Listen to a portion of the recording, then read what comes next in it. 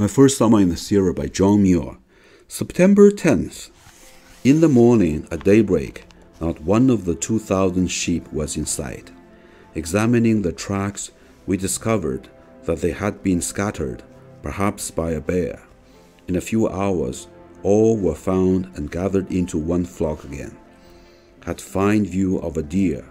How graceful and perfect in every way it seemed, as compared with the silly, dusty, tousled sheep.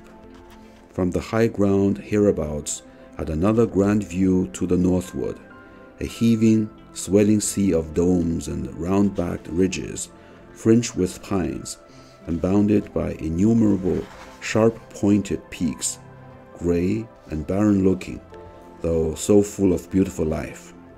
Another day of the calm, cloudless kind, purple in the morning and evening. The evening glow has been very marked for the last 2 or 3 weeks, perhaps the zodiacal light. September 11th. Cloudless, slight frost, calm. Fairly started downhill, and now are camped at the west end meadows of Lake Tenaya, a charming place. Lake smooth as glass, mirroring its miles of glacier-polished pavements and bold mountain walls. Fine asters still in flower. Here is about the upper limit of the dwarf form of the gold cup oak, 8,000 feet above sea level, reaching about 2,000 feet higher than the California black oak. Lovely evening. The lake reflections after dark, marvelously impressive. September 12th.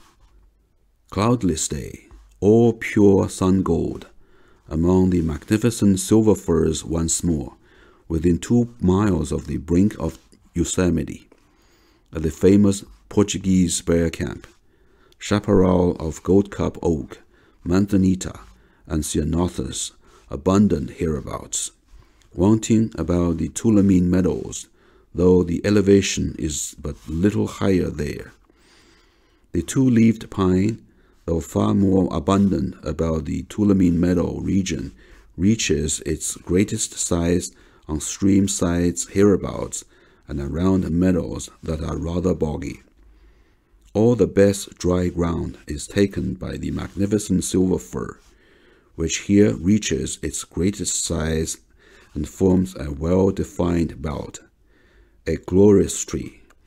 A fine bed of its boughs tonight.